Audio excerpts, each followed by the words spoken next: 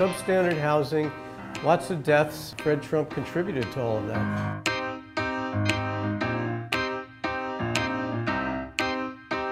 Well, Coney Island is a neighborhood in Brooklyn. There's 60,000 people who live here, and it was known for all these immigrant cultures mixing.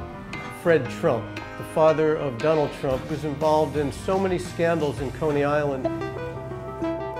What happened in the 1950s was there was an area of Coney Island on Ocean Parkway which was referred to as the Gut. It was a real mixed neighborhood. Fred Trump thought that this site would be better if he had it. He used his political connections to gain these sites. When it was declared an urban renewal area, all of these people had to be relocated. All of this took place between 1960 and 1962. I was about 11, maybe going on 12 years old. They had tore down a lot of the houses. Do you remember what year this was? It must have been 62. And I didn't know who Mr. Trump was. Men came to the house and we were told that we had to move.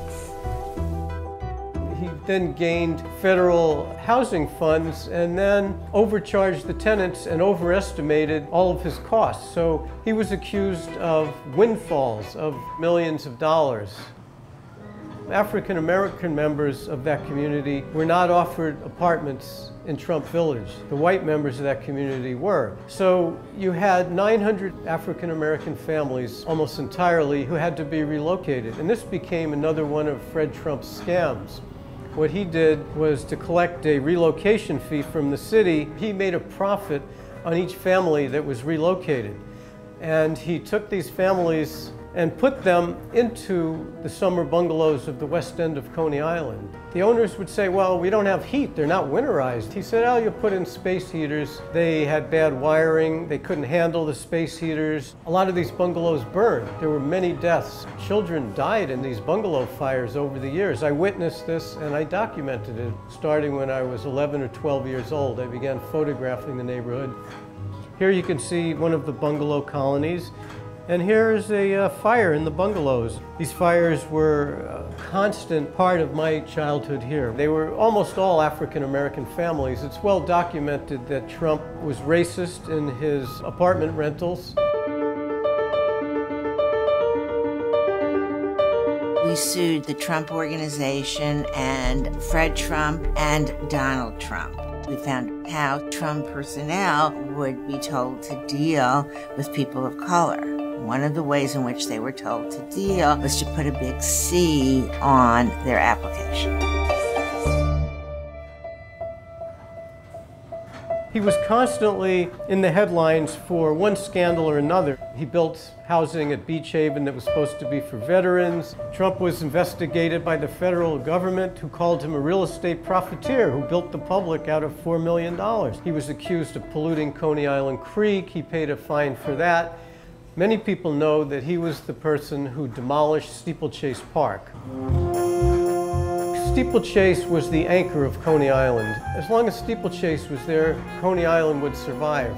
Steeplechase opened in 1897. It was the most beautiful amusement park. This was something that had quite an influence on my childhood. It was an indoor amusement park. It had a beautiful stained glass facade. It had classical architecture. There were fluted columns. There was statuary, rose gardens. The rides were all classical rides. You pays your money and you takes your choice. You can be spun, banged, turned upside down, or half killed. There was an attraction called the Insanatorium. When you got off the steeplechase horse, you were chased by a clown with a paddle. It was not like your typical amusement park. It was more about leaving your everyday life and being inside this magical place. Fred Trump stepped in and bought the property. What Trump wanted to put on the Steeplechase site was, as he described it, Miami Beach housing, luxury housing with waterfront views. The Steeplechase Pavilion and 14 acres surrounding it was zoned as C7, which is amusement zoning. That's the only use it has. He tried to get the zoning changed and the city denied it. So he figured if he demolished the pavilion and razed the site, that the city would be forced to give him his zoning change.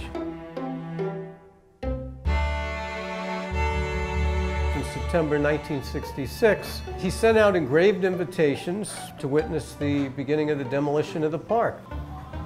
He posed in front of a bulldozer. He had, as the headline said, 6 bikinied beauties posing in the shovel of this bulldozer. They threw bricks through the stained glass, knocking out the teeth and the smile of the steeplechase face. It was very similar to a lot of the things that his son Donald does as far as having women as props and just being vicious in their business. This is the demolition of the pavilion. You can see the stained glass and the horses painted on the front. This is where the steeplechase face was. And I witnessed this. This is one of the saddest experiences of my life. I thought until the last minute that somehow this building would survive and would be a landmark. It really led to the downfall of Coney Island for all the small business people. With steeplechase as the anchor, all of these private businesses profited. With the death of steeplechase, you had a place that was just devastated for years and years. But being Fred Trump, he sold it to the city after the steeplechase pavilion was demolished, and he made a $1 million profit on the deal. All of these scandals are documented, and they all led up to, I believe, the way that Donald Trump does business. After speaking with Donald, they said he could really run a flat store. Now, a flat store is a crooked attraction. It's one of the attractions that you can't win in Coney Island. A lot of the concession owners remember meeting him and how they thought he had a future as a con man.